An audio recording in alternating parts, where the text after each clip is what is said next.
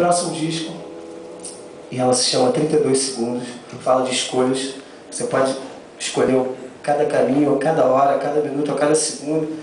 E às vezes você tem um segundo para trocar de sentimento, seja ele qual for, raiva, euforia, alegria e tal, para não se destruir às vezes. E às vezes você tem que contar até 10, para não mandar alguém, sei lá para onde, até 20, até 30, eu sugiro 32. Esses 2 segundos fazem diferença.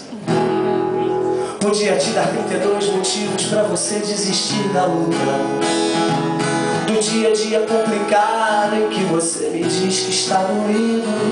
Mas tenho 32 segundos para tentar te fazer sorrir e ao mesmo tempo arrumar um jeito de você não desistir. 35 amigos para jogar conversa fora. Poucos são aqueles que nos dedos você pode contar agora. No mundo de futilidades, pouco conteúdo e muita história. Arrume um jeito de contar a sua, encoste no meu peito e pode chorar. Que as coisas melhoram, as coisas melhoram. Parece impossível, mas você tem que me escutar. As coisas melhoram, vão melhorar. Mesmo que 32 segundos demorem tanto a passar, nossas maneiras de pintar um quadro podem ser bem diferentes. Qual a quantidade de tinta que usa para poder seguir adiante? Olhando a tela em branco, me diga o que sente exatamente.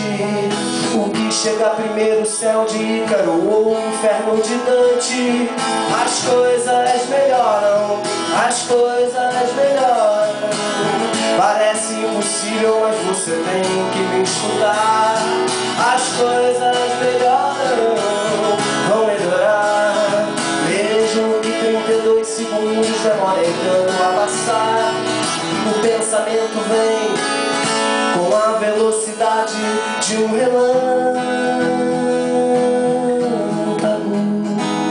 Tem horas que a gente coloca no sol uma lente de aumento.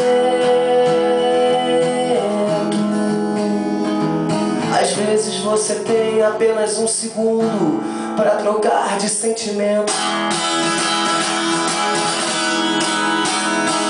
Ou então ficar com raiva, alegria e medo, sem se destruir por dentro.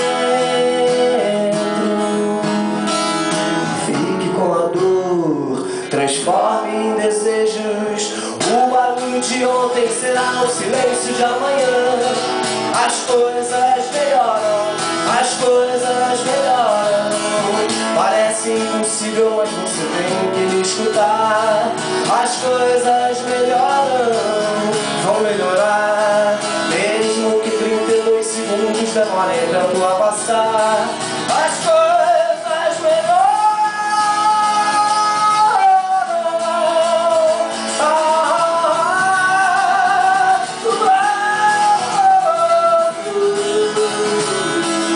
Mesmo que 32 segundos demorem tanto a passar.